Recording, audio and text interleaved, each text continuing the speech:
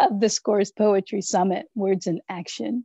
My name is Angela Bailey. I'm coming to you from America Scores Bay Area, where we work with over 60 different school sites in the Bay Area in order to provide free soccer, poetry, and service learning programming for youth. Across the country, we're in 11 different cities, working to provide programs for over 12,000 young poet athletes.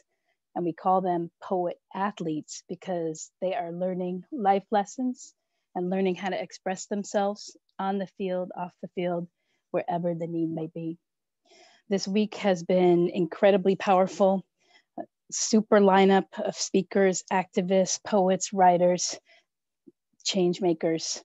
And I would be remiss if I did not thank the folks who helped us to put this on. So to the organizing committee, Alicia Yano, Tamsin Smith, Dean Rader, and Colin Schmidt. Awesome job on bringing this community together. And of course, to our corporate partners, the SAC brand group, and also Soma Equity. Without your support, we couldn't have done it. So thank you for contributing to the cause.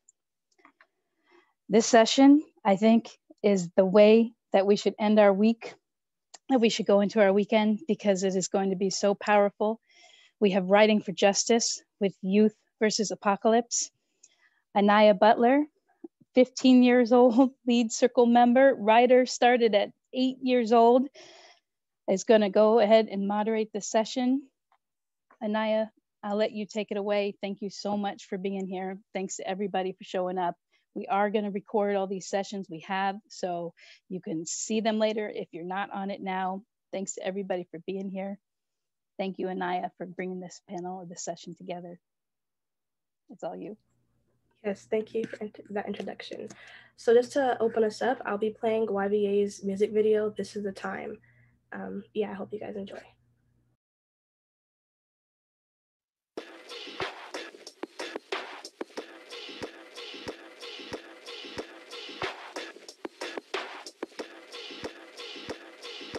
Get up and go, get up and go. We only at a time when we lose hope. It's time to fight, we have the power. When they try to silence us, we just speak louder. This is the time to take control. Stand up, show up, play your role. It's time to fight, we have the power. When they try to silence us, we just speak louder. It's time to fight because we have the power. And when they try to silence us, we just speak louder. So I'ma keep on fighting till you see my power. Not gonna break down, but build a better tower. Cause I'm a bright flame and never less than ember. And I'ma keep on till a last endeavor. And we can save lives, beat allies, save our planet together. Get up and fight, it's time to make the world right. This is a long time coming, we've been fighting since the genocide of the native people. Then they stole my kinfolk off the mother soil. Look outside, you know this the time. If we don't fight now, then we won't survive. Act for your ancestors, I'm acting for mine. If it wasn't for their might, this wouldn't be the time. Get up and go, get up and vote. We only at a time when we lose hope. It's time to fight, we have the power. When they try to silence us, we just speak louder. I'm the one who gets targeted by racism, sexism, violence. But most of all, white silence. From the lowlands to the highlands. Come on, y'all, we can do better than that. Let it be known, it's in your bones. Use your vote for a good razón. El poder está en las palmas de tus manos, es bien claro, hay que aprender a usarlo, a votar, ahí nos vamos. Get up and go, get up and go. No matter how you do it, but you voting for the earth. Voting for the people who ain't got a chance to vote. Deprived for the matter, cause they're scared about my vote. You talk about collective liberation, then show the support. Been having conversations like you're ready to implore. To save the world, we can't do it alone. So pick your butt up and pull up to the polls. Get up and go, get up and vote. Votar es importante. Había mucha gente que no lo podía hacer antes. Las mujeres y la gente de color salieron a la calle, protestaron con valor. Mucha gente marcharon, mucha gente peleó por el derecho de votar. Mucha gente murió, so dime tú, ¿cómo se sentirían si su esfuerzo fue en vano? Ellos lucharon, pero el derecho no lo utilizamos. Hay que votar, tenemos que sacar al presidente actual de la Casa Blanca. Tu voz tiene que abusar, no te puedes callar. Recuérdale a tu vecino, juntos lo vamos a lograr.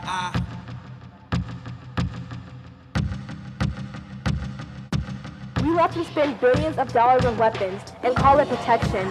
Fossil fuels, chopping trees, these are the weapons. Oceans rising like my anxiety, increasing heat, increasing my thoughts, I cannot think.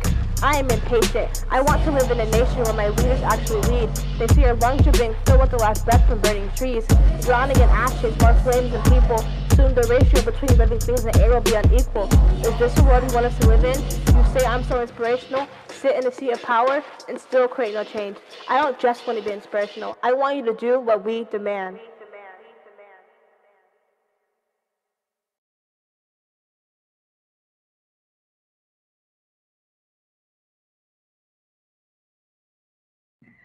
I hope y'all enjoyed that. A couple of YVA people, including myself, helped co-produce that music video.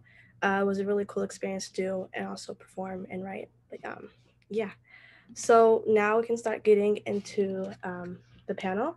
Before we get into that, I just want to give a quick introduction to myself, to Youth versus Apocalypse and the Hip Hop and Climate Justice Initiative. So basically, my name is Anaya Butler. I'm 15 years old. I'm from Oakland, California. I'm an activist and spoken word poet. I've been writing since around 8 years old, and I've been performing since I was 10.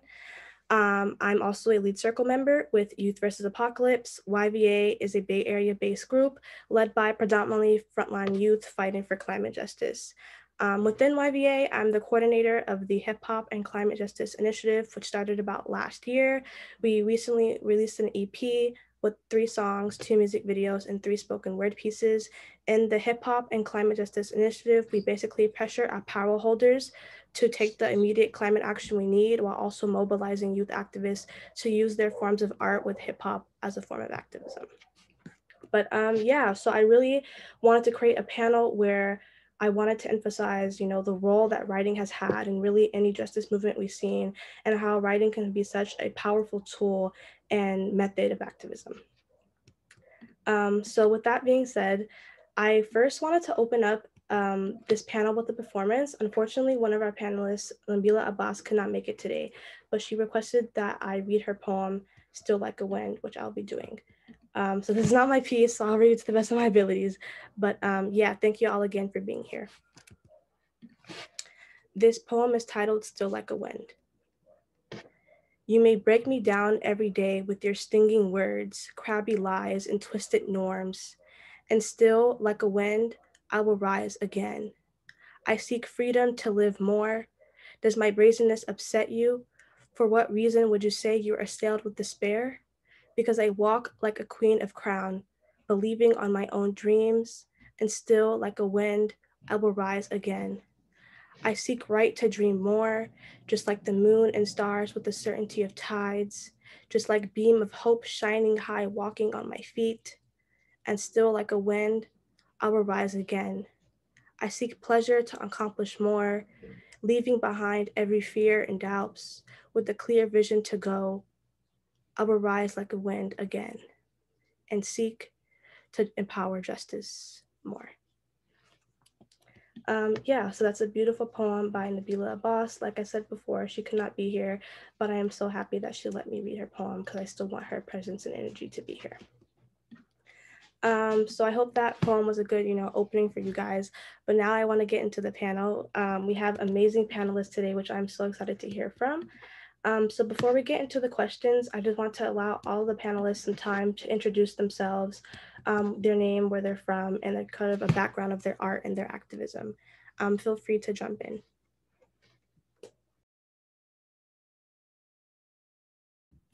Hey everyone, it's really nice to be here. My name is Mush. I represent San Francisco, California, and Oakland, California, and also Hercules, California.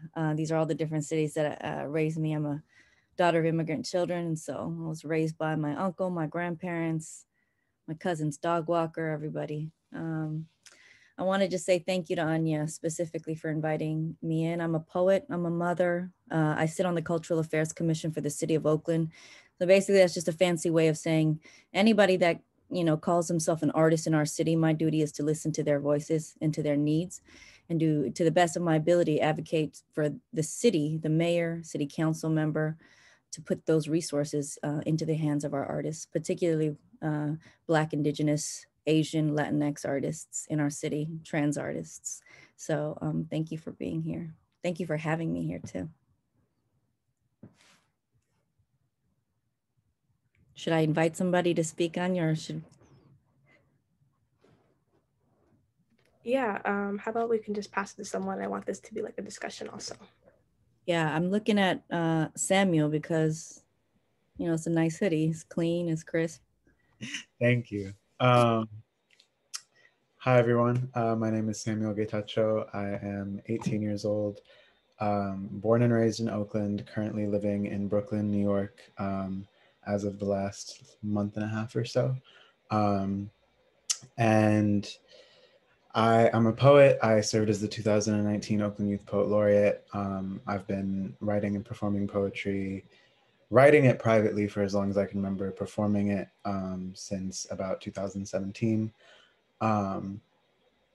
I am currently a Just Media Uprising Fellow, which is an abolition journalism fellowship. And I recently put out a piece about the elimination of the Oakland School Police through that, which is something that I'm pretty proud of. And so right now, my writing has been partially poetry, partially journalism, specifically relating to abolition. I guess I see Tongo with a very vibrant background, so I'm gonna pass it to him. The background gave me up, huh? Right on, man. My name is Tongo Eisen-Martin, poet, you know, movement person. Yeah, just good to be with you all. Imani. I'm not on the panel, but I can introduce myself. Hi, I'm Imani. Living in Oakland. I'm a poet, I'm a writer, I'm a performer. I have poems in places that you can read and other places that you can watch, which are both really exciting. I'm a teaching artist. I'm working right now with SF Jazz and Performing Arts Workshop mostly. But yeah, I'm all over middle and high schools right now, virtually, of course, in the Bay Area. And yeah, I think that's all I have to say about who I am. I can pass it to Lob. I don't know who's You're actually the last person to introduce yourself. But yes, thank you guys all for introducing yourselves. I'm so excited for the conversation we're about to have. So the first question that I wanted to ask is, well, this is sort of a mashup of questions, but have you been an activist or a writer longer? And with that in mind, is there a relationship between your activism and writing? And if so, please describe it. And feel free to jump in at any time.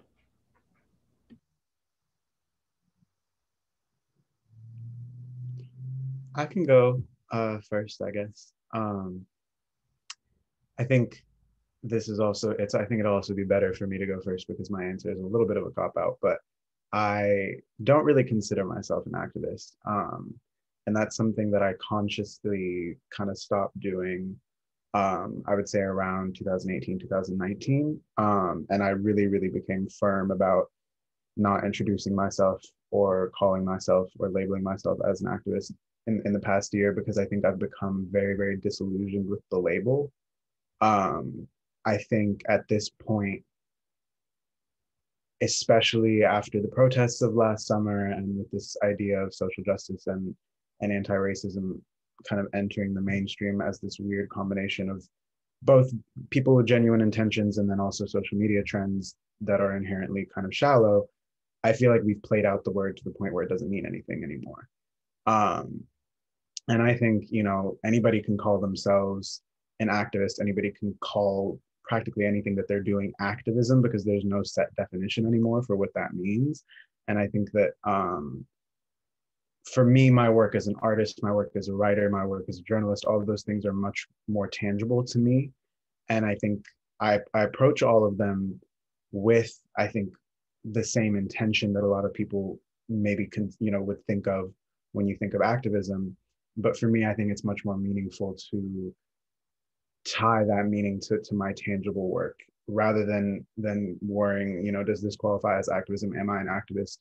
Is this activist enough of me to be doing? Like, for me, it means much more to, use what I think is my best, like my biggest ability to contribute to the movements that I believe in, which is through my writing. I think that focusing on that has kind of made me more accountable to myself and also to my principles.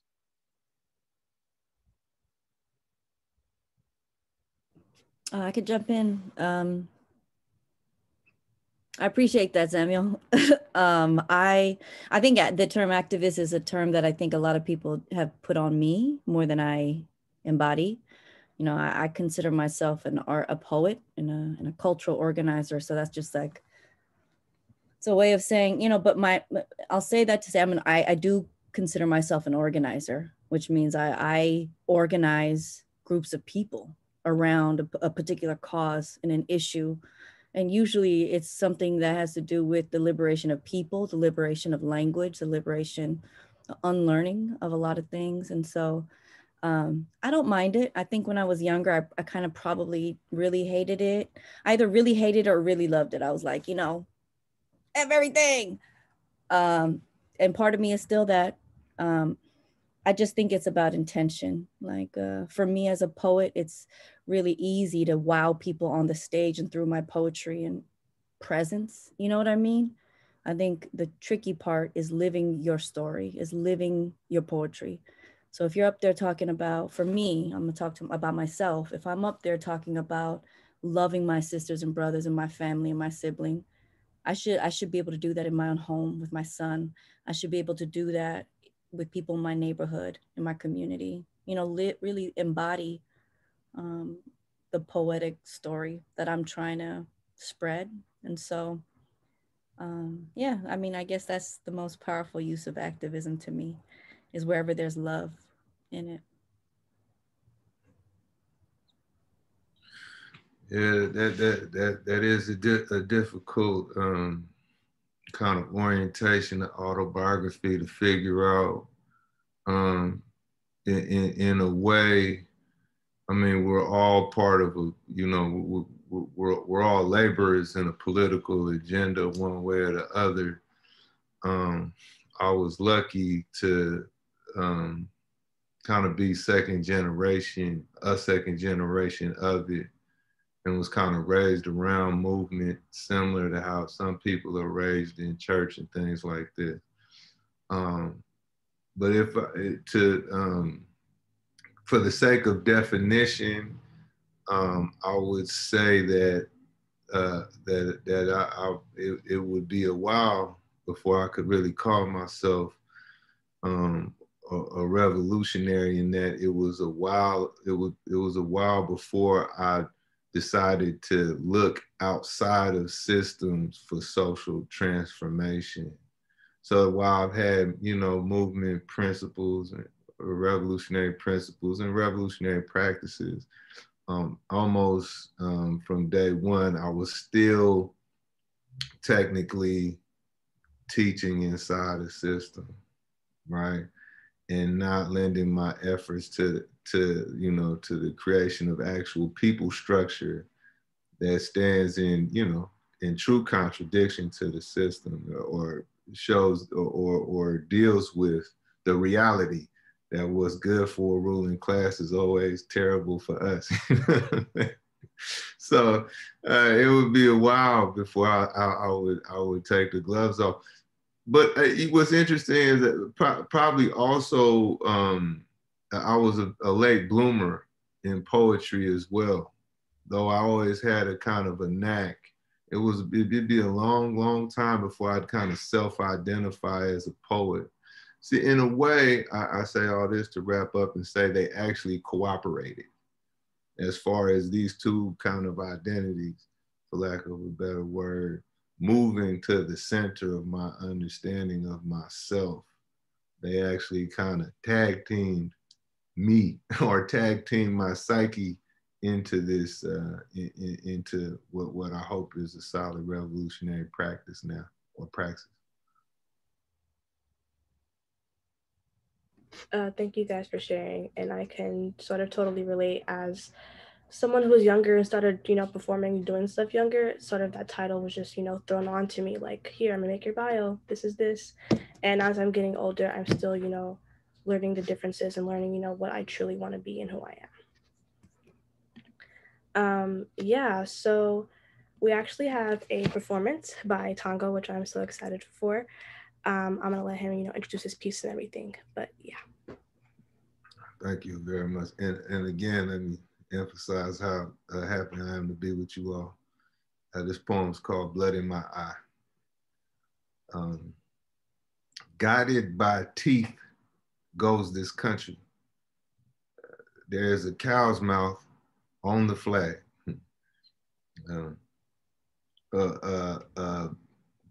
A peculiar notepad holds street life dear, but the writer is not here. He's somewhere talking to tombstones about the good old days of splashing reborn water on his latest face, so wondering how his old gun is doing in the afterlife, wondering how much death trap is in those gas station aisles. It's got to be $1 million a day on this concrete island. New engine in the moon, why it never goes down. I mean, 72 straight hours of night, at least according to everyone's posture around here. 8:30 in the morning is really 30 minutes of closing. The city shuts down for a sleepy rat race. Elevators shoe shuffle to the nearest heaven, laughing with rats the whole way up. There's scabs everywhere in puddles of city, in concentrated schools and TV lit warm rooms. The light reveals military fatigue when it hits just right on the ties that are wrapped around the necks of lazy white guys. Empire is too easy, baby. Chant at the walls off some if you feel like it. Let's wait for a target to move is shooting back. Running for a tree line made of freeways. Wisdom says against a war machine on Tuesday, you stand no chance, but may we be the last poor people to play it safe. Cow's mouth on the flag. A politician raises his hand and the crowd shows their teeth. An oligarch raises his hand, little girl's not safe outside. You all high, depressed, and comrades and function. 15 minutes of closing and the city has survived another rebellion. We just paying dues by trash fires, not just anybody can set.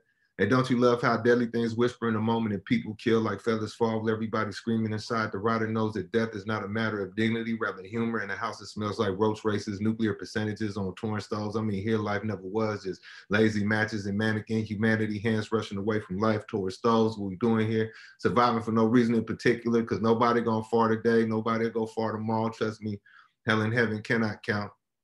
Strange gardens where secondhand clothes play. And concrete wishes to be human so that it could be accountable. Where they find you drenched, and drains wish to be human so that they could be worthy arms for you to die in. Hey, greet them all, grandson. Prepare for the day when every child is common. Don't say we ghosts didn't write you a poem. Don't say we didn't dig your life. Remember the shotgun by the coat rack that everybody in the house knows how to use. Remember the tightrope made of needles for walking in between driveways and man-made best friends. Go ahead, grandson, tune the street again. Never mind, this country kills musicians first. Broken neck night, scar neck life. If these walls could write lyrics, they say, what's your angle, angel eyes? 30 to 50 rounds passed by on the street with no daughters. This street has no sons, just young prisoners of war in a racist city that means to make capital. And we know so much. We know it all. We were stood against walls. Who's on the third cross around here? Cow's mouth, salivating over the street. And that is the story of why we aim at teeth.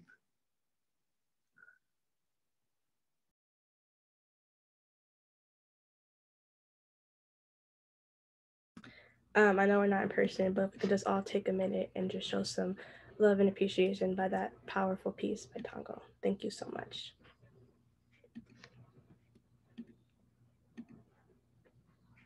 Okay. So yeah, again, thank you so much for that powerful piece. So with that, being said, I want to move on to the next question. What have been your previous themes of writing and how have you approached them as an activist, an organizer or a writer, or, whatever you are and identify as?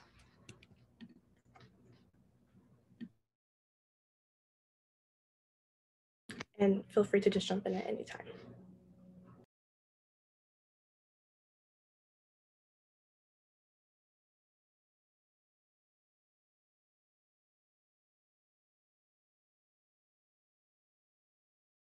Yes, of course. what have been your previous themes of your writing, and how have you approached them as an activist or a writer, a poet, an organizer, really anything you identify as? Mine is really simple. It's just love. And as a woman and as a woman of color, I used to really be shy about naming that, you know. I always I always wanted to be cool with my dad and all the boys, you know. I was just like I was like not the girly girl. I wanted to be down with the boys. And so, and the same is true with a lot of my literary mentors, or a lot of them are men of color, cis men of color. And so there was a certain vibrato that they wanted me to have, and a certain topic that, you know, thematically, a lot of the influences in my life, my initial influences were men, and beautiful men. We're talking about war and about power and about betrayal and about justice, but in these really kind of large strokes. And that, to me, I've grown into that voice. But when I am just writing, everything has always been about love, whether it's me finding really myself in my mother's perspective and her shoes, and finding forgiveness in, you know, at the fist of my father, or whether it's finding mercy in these systems of power and oppression that continue to imprison, that continue to profit off of the miseducation of young girls that look like me and you. At the very core, it's just small stories of love.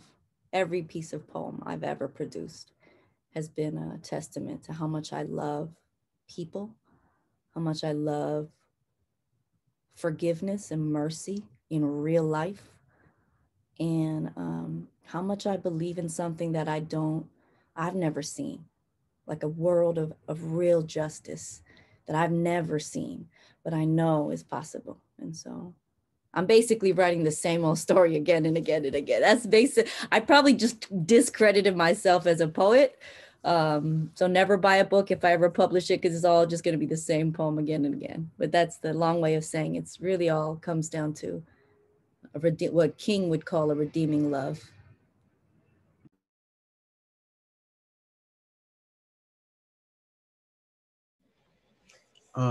I guess I can go. I think for me, I never, like, when people ask me like why I write, I always struggle to answer that, because I've always kind of felt like I didn't have a choice. Like, it was just the way that I processed the world around me. And so thematically, like, I look back on my poems like year to year, month to month, and it's a documentation of like where my head is at, and the things around me and the things that I'm struggling with. And so, you know, you can, and this is partially why I've always felt like a little bit weird when people try to like categorize, like, okay, this is a diaspora poem, or this is a Black poem, or this is, you know, or this is a youth poet. Like when I get put into those boxes, I always feel a little bit strange, because you can't ever encompass the entirety of one person with one label. And I feel like my poetry is a reflection of me. And so it's always felt a little bit strange to have my work categorized. If my work is a reflection of me, that feels like I'm being categorized.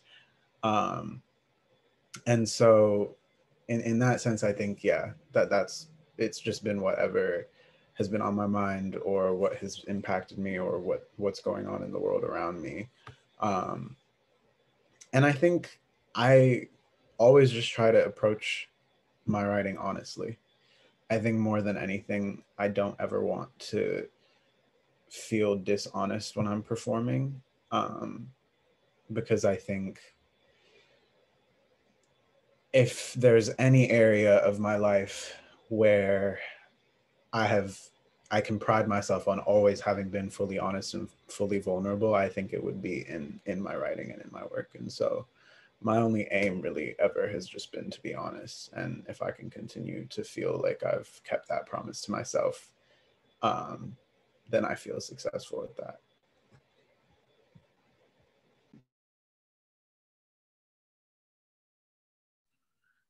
Yeah, I feel similar to both. Both what Mush and Sam had to say. I often just I feel kind of held hostage by the themes, really just whatever is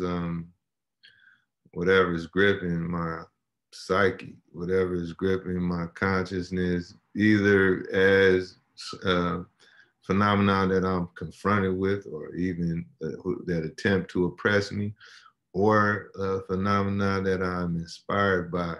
I think the groovy thing with writing, though, is that, then the rabbit gets the gun, because, these themes that grip me, now I hold them hostage until this poem is over. You know what I'm saying? And that's I think that speaks to the power of poetry, and how it really is a power of co-creation. When you pick up the pen, co-creating the reality that both comes for you and cooperates with you.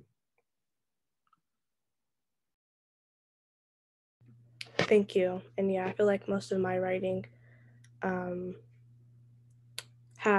most of my writing has been like to help other people write. And so I really haven't been like writing for myself lately.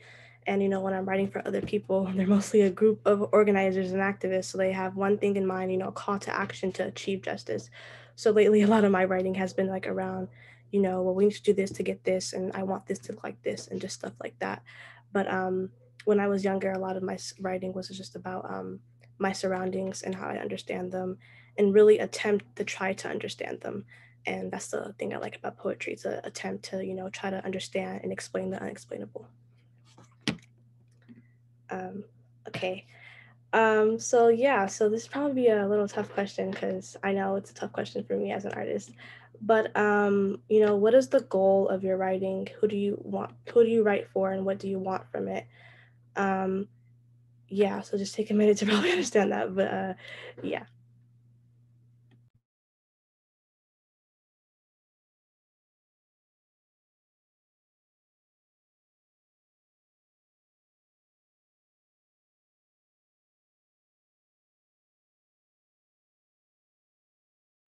I don't want to break the cipher,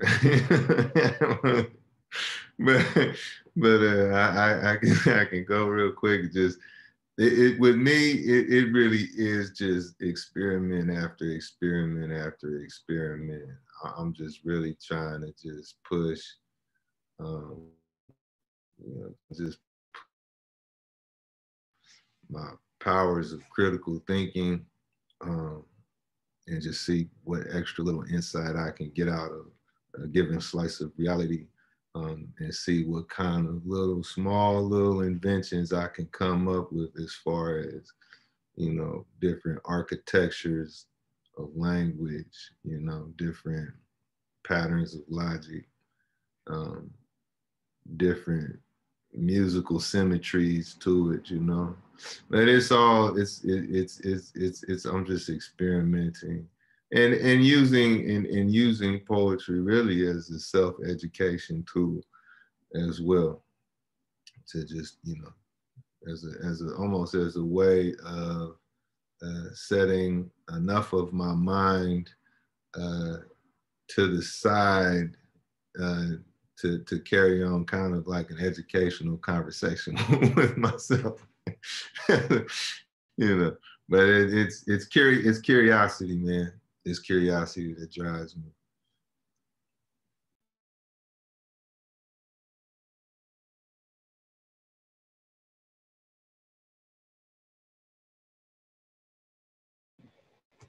I guess I can go next.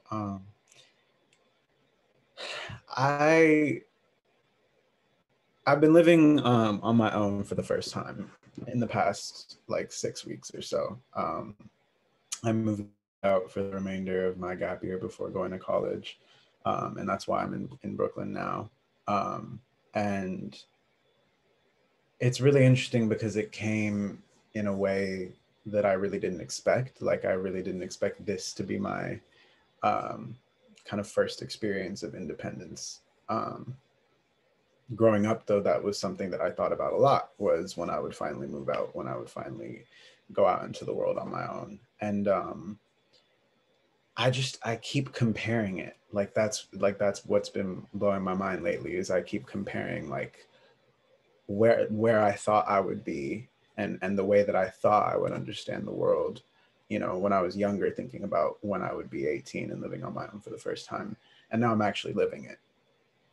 And what I think confounds me the most, and what I've spent the most time grappling with, is that I thought that by the time I reached this marker of what I thought was adulthood, because I think when I was younger, I thought of 18 as much more big and grown than it actually is. But I thought, you know, that I would have an answer. I thought I would have an understanding. I thought things would be clear and easy and make sense. And I thought that I would get some kind of manual that every adult gets when they reach kind of this point in their lives. And, you know, if it's not obvious, that's not really true. I was not given the instructions that I was expecting. And it's been a lesson to me. This is all a very long-winded way of answering the question. I promise I will get there. But it's been a lesson to me that life really does not have meaning beyond what you give it. And I think that that's a really difficult, you know, at least for me, it was a very difficult realization to come to, because as humans, you know, all we do is seek meaning. And for me, now I'm realizing that all of the meaning around me was made up by people, and that I have to be okay with the fact that any meaning in the way that I view the world has to be created by me as well.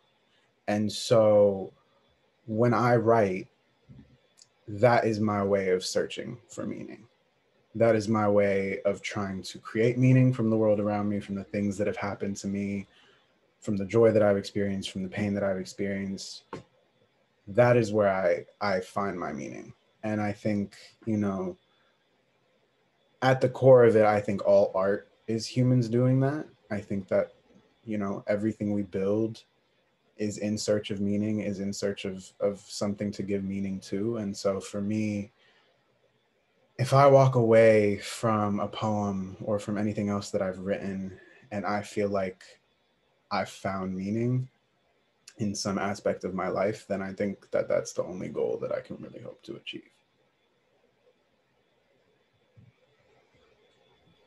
I love that. And I concur. Everything Samuel just said, I second. Everything Tongo said, I second and third. I think, you know, yeah, all of that. I think we're trying, as poets and as writers, we're always trying to, you know, use words to construct like the contours of understanding. It's like fancy way of saying, or poetic way of saying, like, I'm always just trying to understand something differently through the use of language, whether I'm listening to it or creating it. I'm trying to understand, what does different world and a just world look like? Let me create it first, here and here and here. And then what does that mean to me? What does it look? So I'm always trying to understand things deeper. So I think to Tongo's point about inquiry, that to me is always the love and inquiry, always, and a little bit of fight. Every poet has like a combination of those three things. We hate everything, we love everything, and we want to know about everything. One of the most important things to me is just to feel. In a culture, in this culture, but particularly also in Asian culture right now, there's a lot of talk about how Asian Americans, particularly in the midst of like this crazy surge of violence, it's, you know, it's not new, we know this.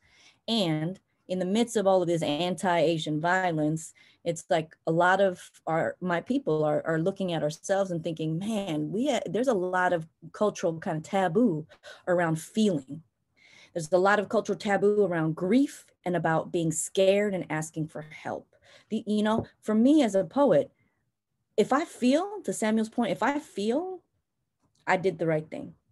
More importantly, if I'm in a space, I'm also responsible for the room, for the collective kind of experience. So if someone says, hey, Mush, come talk, do a poem about climate justice, for me, it's no longer, sometimes, but more often than not, 90% of the time, it's not necessarily about being content specific for me. For me, it's about being spirit forward. It's like, can I create an unseen energy in the room that breaks us open to receive the content that Samuel's about to drop?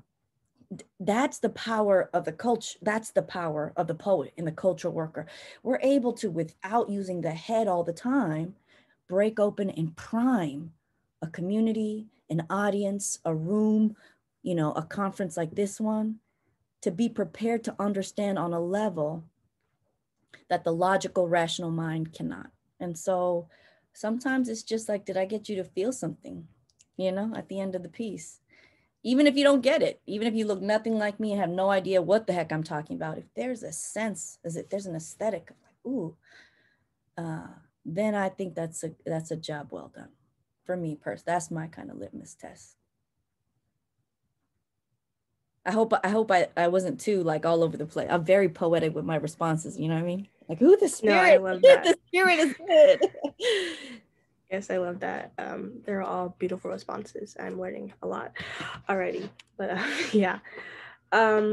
So far, this has been a really rich discussion between these panelists, and I just want to take a little performance break and, you know, have Michelle, you know, read a piece for us. I'm gonna let her introduce her piece, but yeah. Awesome. Thank you, and thanks everybody who's on the call. Thank you for being here on a Friday. Thank you to my fellow panelists. I know Imani's not on the panel, but Imani and I go back, and I'm a big fan of Imani's work too. And so it's good to be in a room of writers. This piece is called From Oakland to Atlanta, or When the Clay Pot Steams. Can you hear me okay? Dope. My America is a brick that dreams of becoming a waterfall. My America is a name having all the tongue. My America is mothers and rivers of milk. My America is heavy like the hyphen that bridges all that is human in heaven, self and other. Everybody thinks it's so easy to violate Asian women, possess Asian women, purchase Asian women, talk over Asian women, comfort inside Asian women.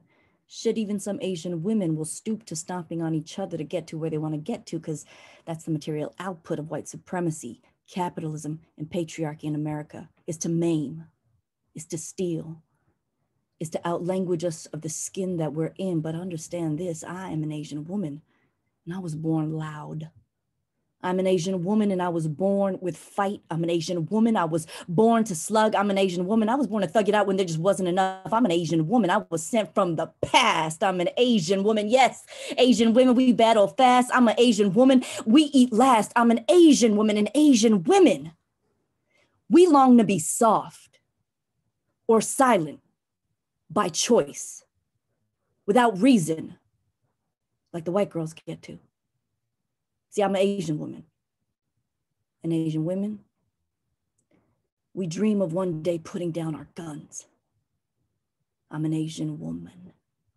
And Asian women, for once, we deserve to feast first, when the rice is still hot, when the army stew is still rich in meat, when the rice wine is still cold and the clay pot still steams. I'm an Asian woman. I want to breathe, so let this be a blessing. For women who heal other women. Blessed be women and women and women and women, because women have always been at the center of all things beautiful to me, Stacey Ann Chin. Blessed are angry women and rageful women. Blessed are thunder women and protest women. Blessed are women who are forgiven with mercy that pours like long, soft rain. Blessed are women who rage. But blessed are women whose rage has not been endured in vain. Let me tell you something about anger.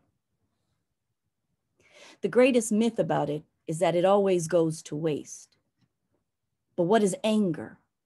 if not a pearl of possibility in the calcified mouth of this hard-ass world? And who's to say that women who rage don't also believe in a place beyond the city's pain? An angry woman understands perhaps more than most how anger in its purest form is just a small story of sadness choking on a whispered prayer. So who better to lead a nation towards healing than she, the gold woman, the thunderclap woman, the black woman, the amber-skinned woman, the forgotten woman, the poet woman? Who better than she, the gold woman, the thunderclap woman, the black woman, the amber-skinned woman, the forgotten woman, the poet woman, to teach us to choose love over lectures, sound over silence, and mercy over misery.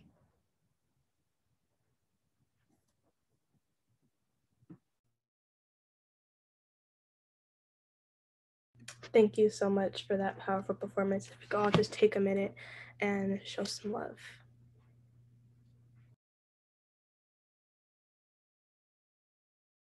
Again, thank you so much. Yeah, so I would like to move on to the next question. But how do you think music, poetry, really all types of creative writing has played a role in any justice movement?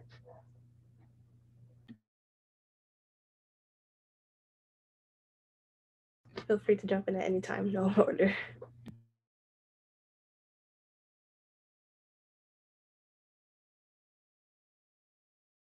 I can start.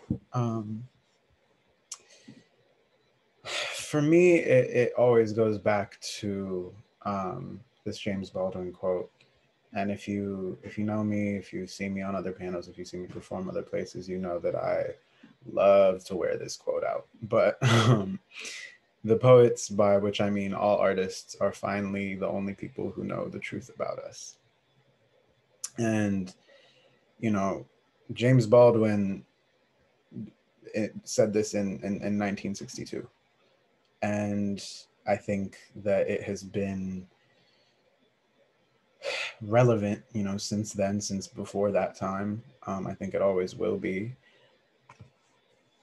I think without art, without poetry,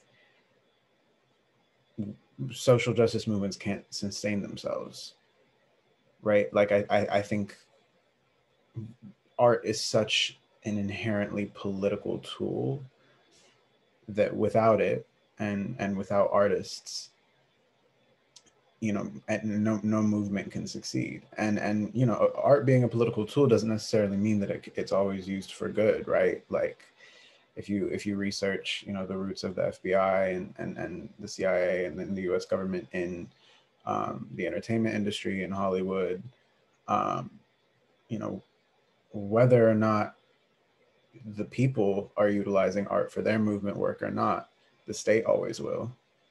And so for me, you know, I think that art and poetry, it always has to be present in any kind of movement work, because without it, you know, you lose the soul and the purpose of what you're doing. And so that's my take on it. Sorry if you can hear the sounds of Brooklyn in the background. It's a little bit later at night here. But yeah, I go back to that James Baldwin quote all the time, because I think for me, sometimes it can feel a little bit frivolous, especially, you know, when people are on the ground, to be thinking about art, to be worried about writing and to be worried about my poems. But what I have to remind myself is that as much as, you know, being on the front lines is important, that can't be the entirety of a movement. And that art is just as important to sustain it.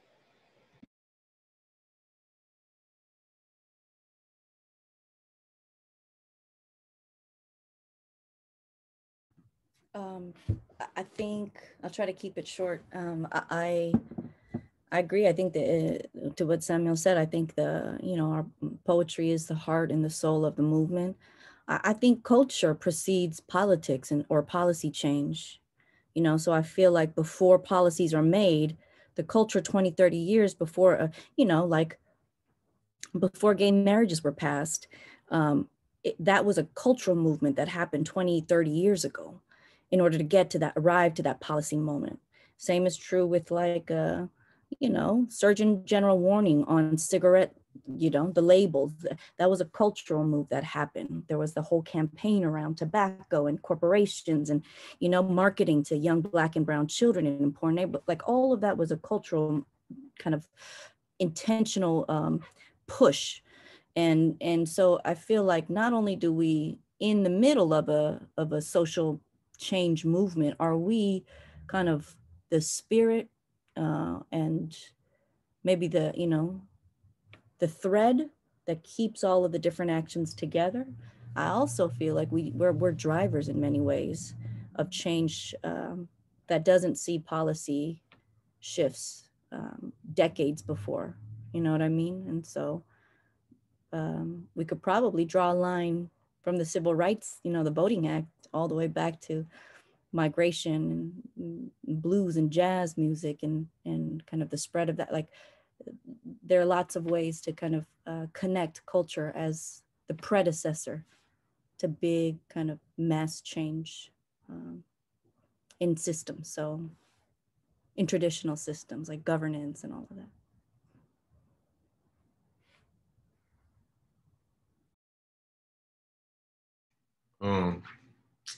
Man, I'm a little concerned. You know, I'm concerned with the, you know, today is such an like ideologically dangerous time in that we have a lot of this kind of the spirit of movement, the spirit of social evolution, completely co-opted, you know, co-opted by reformism, which is really just more fascism. And, you know, ideology is very much kind of just rationalization, or the ideas that rationalize some situation of power, usually backed up by violence. And art makes that rationalization charismatic, or makes that rationalization kind of, it tacks it emotionally down to your consciousness. And so when you're listening to people do anything, whether it's their writing or, you know, whatever they're outputting, there's always that subtitle running under it, which is either this is why I'm a revolutionary, or this is why I'm not a revolutionary. This is pretty much playing underneath everybody, what everybody has to say. Pretty much at all moments of conversation or monologue, you know.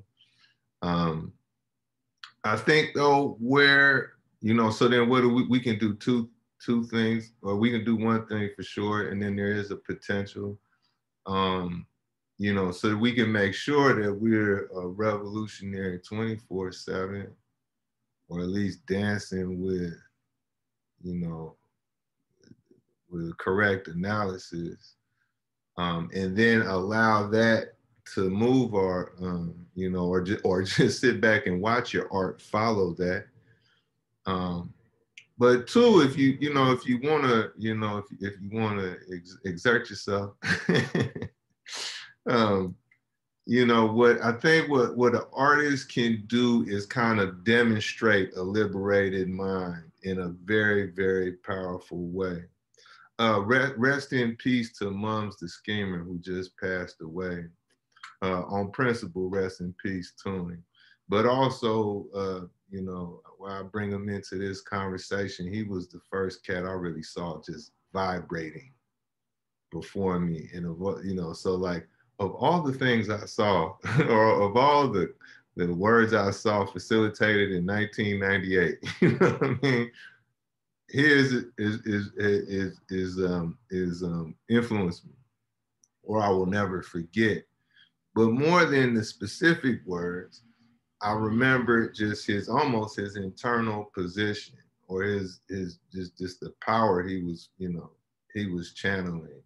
And so we're, you know, an artist has that kind of shot to really demonstrate really the power of a liberated consciousness, the power of a free mind, or at least the power of a mind that is seeking liberation or in the process, in that process.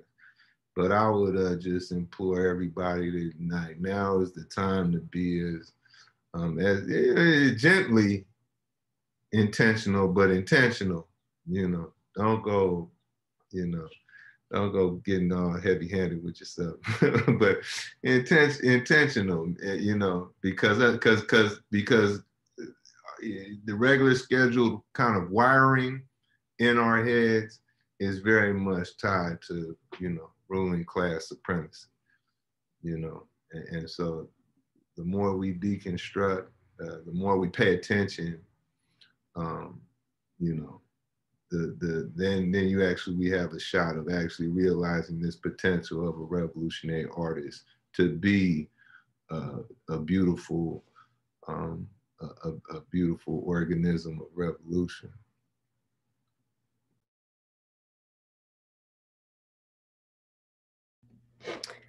Thank you all for those beautiful and well said responses.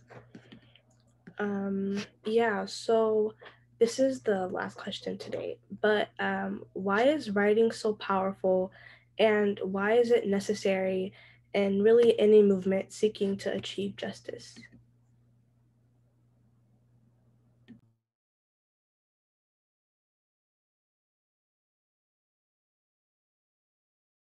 I might take this first just because I do have to leave a little early. I apologize in advance.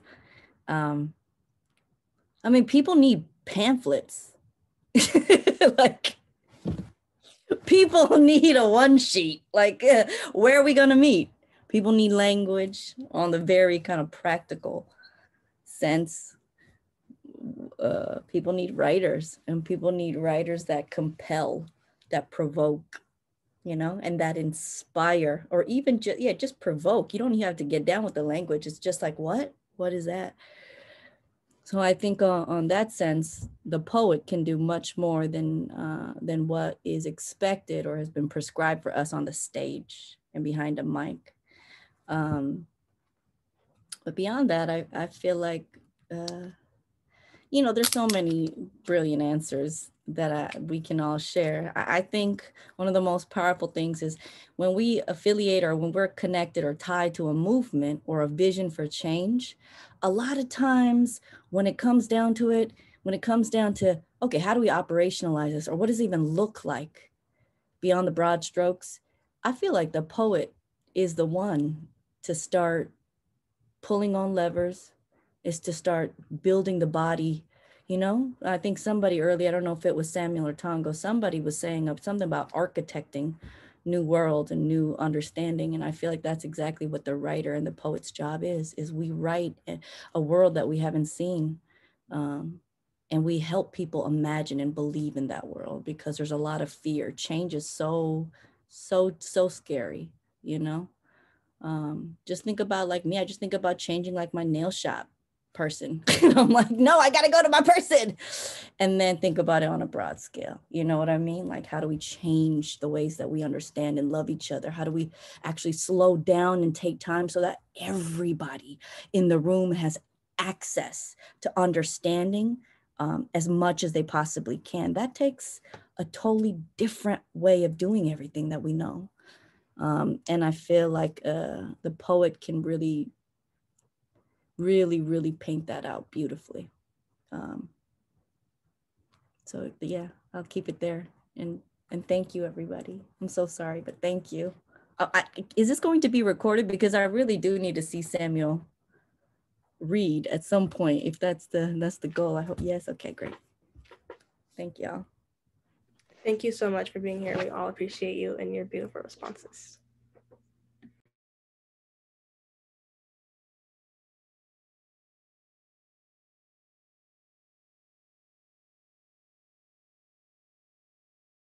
I'm just going to re-say the question for the remaining panelists, but why is writing so powerful, and why is it necessary in really any movement seeking to achieve justice?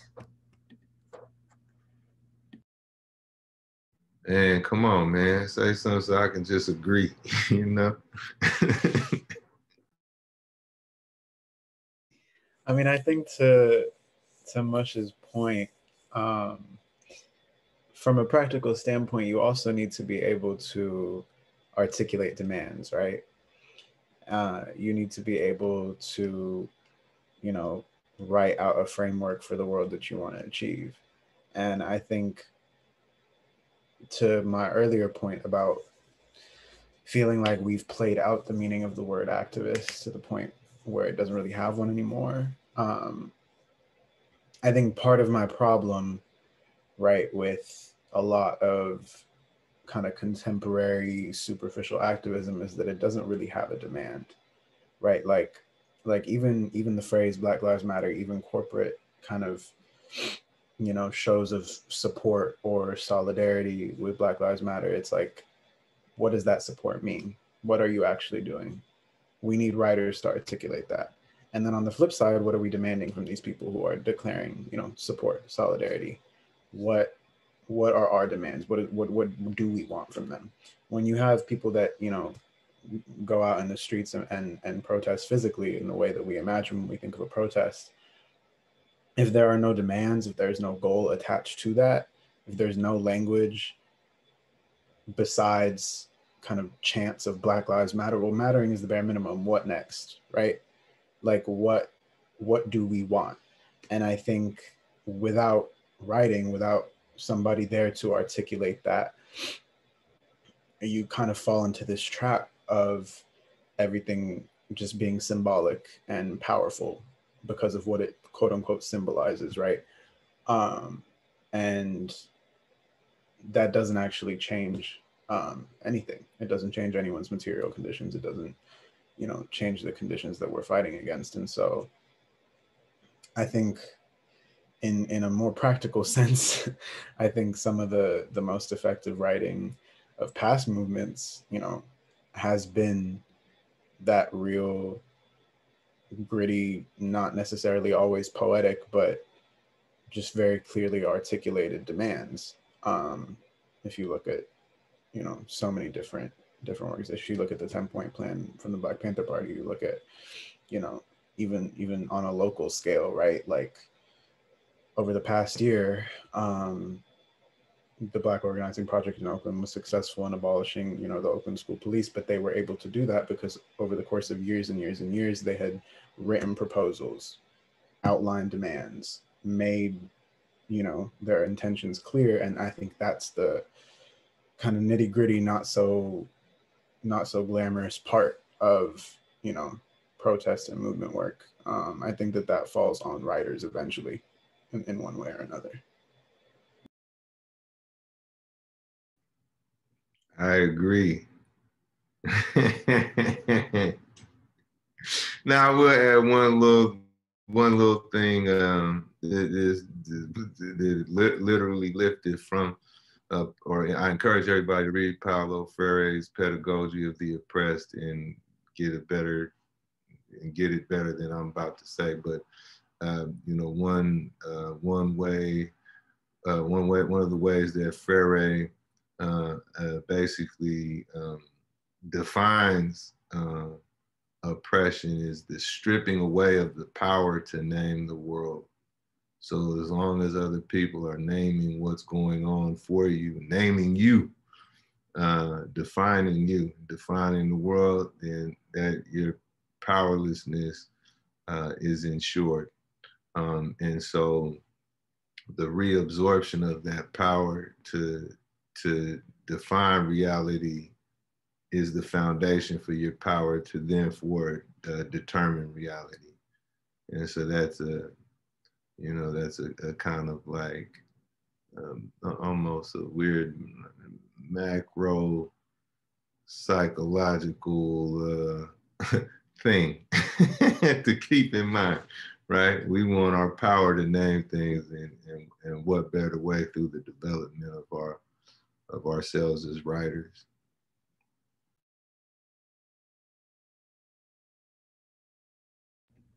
Thank you for those beautiful responses again.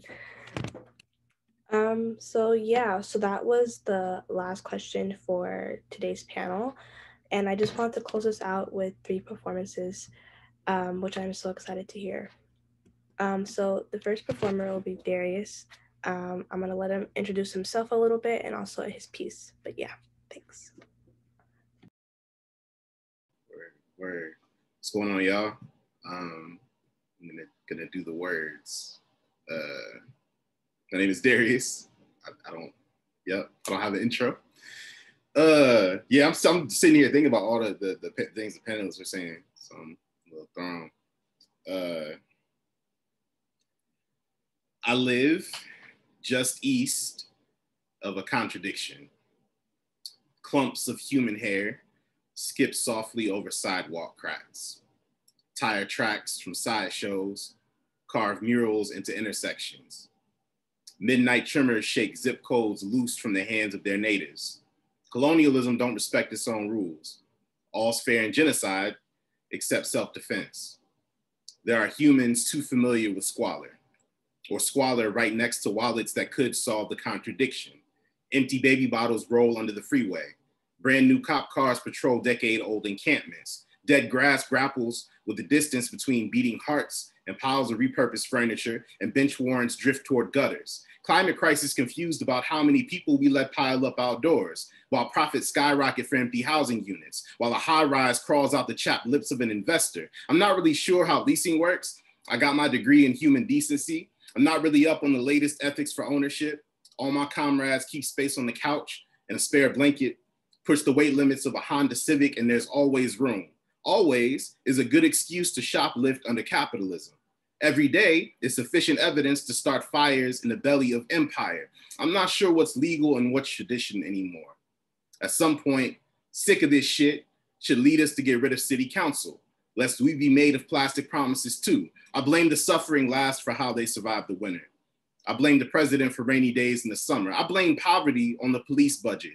I blame international military occupations on police. I blame police for all the times my father bit his tongue on the job. I blame police for my lazy eye twitch and my obsessive desire to produce. I blame the sheriff's office last week when I stubbed my toe and it left a metallic star-shaped blood stain in my sock. Thank you.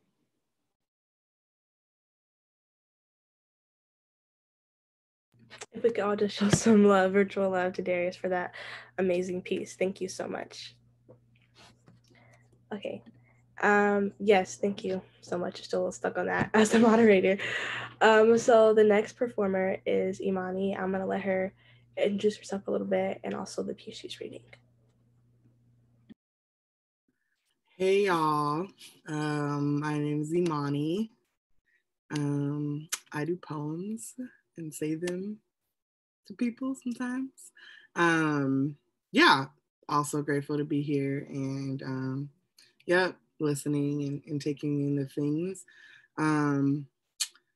My poem, I went to San Francisco State, graduated a while back and got my degree in Black Studies, and so much of who I am and what I believe in and how I move as a woman, as a Black woman, as a person, comes from my time there, and because of the Black people that taught me in that program. And so this poem is for them. It's called SFSU Fall 2008. Black women bear the sweetest fruit, and still Dr. Head been mean since mean been mean. But us Black folk don't get to grow old without hardening into a callus. And every hand in my family is Black as soil, so I get it. But couldn't nobody say she ain't know the land. And I didn't even know Black psychology was something to know.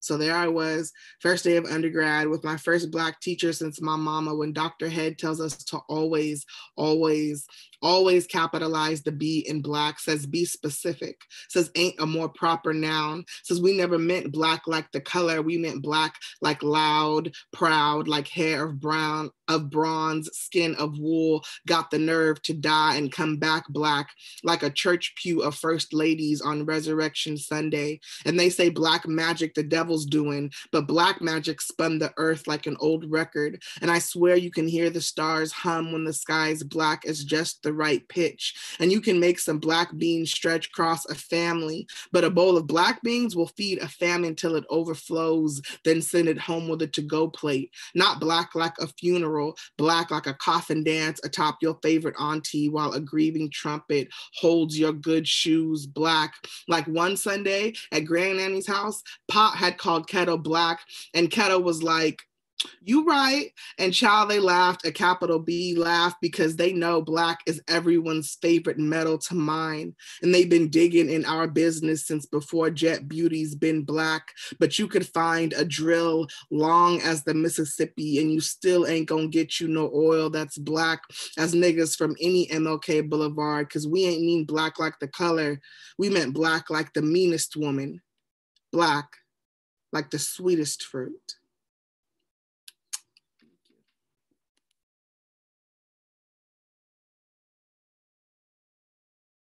Yes, I love that. Thank you so much for that beautiful, amazing, wonderful, everything that means amazing piece. Yes, so I'm going to pass it to Samuel, who will be closing us out for tonight. But before I do, I just want to thank everyone for being here and all the panelists and performers for being here and sharing your thoughts and wisdom with us today. Yeah, so I'm going to give it to Samuel. It's a lot of pressure to close out, especially after two poets who inspire me a lot, both Imani and Darius. I think you both know, but a lot of pressure. All right, I have Anaya. Would it be okay if I did two pieces? Because both of them are extremely short. Like, first one would be like 1 minute. All right. Yeah, you're good. I'm gonna do a new poem and then a classic. I think that's a good balance. I'm gonna start off with the new one. When I turn 11, my uncle says it is past time for me to learn how to butcher a goat. Standing in their front yard in Addis Ababa, he arms my tiny hands with 2 curved knives, brings his cleaver down from the heavens, and cracks open the goat's neck. I, standing in pooling red, make the incisions where he tells me to. Dissociate from my body, do what it takes to be considered a man in this house, and later when we eat, he points out every organ on the plate. Reminds me of every limb I sliced. I do not know how to cook any Ethiopian food. The men in our families have barred themselves from the kitchen. We are only taught how to cut and kill, never how to create, only taught how to spill the blood, and never forced to clean it. All right, that was my first poem. And I'm gonna do my second one for you guys. Don't know where it went. And the second poem is called On Joe Biden and the Exceptional Negro. I wrote it, I think we're coming up on that time. I wrote it like last spring. And that was before Joe Biden was elected. And I think since all he's been doing since being elected is making those little fan cams of him walking around, he been kind of on my nerves lately, so I'm bringing this poem back. We've got to recognize that kid wearing a hoodie may very well be the next poet laureate and not a gangbanger. Joe Biden on the issue of racial profiling and mass incarceration, June 2019. After I receive word that I am a finalist for National Youth Poet Laureate, I exhale in relief. At last, the chance to have my worth validated, my life quantified. Ever since I was a child, I've been told I'm exceptional. I am not like the others. I'm thrilling. How different. I'm different. How thrilling to be raised on the myth of individuality. How misleading, how egomaniacally delightful to know that when the floodwaters come, you will be saved. To walk amongst the sea of regular Negroes, gangbangers, hood niggas, thugs, super predators, deadbeat baby daddies, a god amongst men, a man amongst boys, a boy amongst slaves. How blessed am I to have an opportunity to prove once and for all that I deserve freedom. Prove that my wrists are too delicate for bondage, my hands too inclined for the pen. If I die, I know they will show my grade point average on the evening news. How blessed am I to have a resume worth mentioning in the headline. How blessed am I to be a viable candidate for martyrdom. How lucky am I to be able to write myself into a place on the porch, a seat under the table. How blessed to be graced with the possibility of scrounging scraps as they eat above me. How lucky, how lucky, how lucky. Thank you. And thank you, Anaya, for having me tonight. And thank you for everybody watching. Thank you so much for that beautiful piece and for closing us out. And I just want to thank everyone here one last time. I want to thank all of the panelists and all of the performers. You guys are so amazing, and I've learned a lot as a Black girl, as a poet, but also just as a human being living on this planet. So yes, I appreciate it all. Thank you so much. And I also want to thank Scores for, inviting YVA here. I want to give a shout out to my hip hop and climate justice team for preparing these questions and really, thinking and sitting down and getting to work and help me organizing the summit. I mean, not the summit, but the session. Yeah, so thank you all for being here. Thank you for the listeners for sitting here with us on a Friday night, or I don't know where you guys are, but if you are in the West Coast, Friday night sometime, but yeah. And yeah, so the final session is at 9 a.m. on Monday. Tongo will be there, so go see him out. He's taking us home. But yeah, thank you guys all for being here. I was so excited, a lot of stress relieved, but yes, thank you.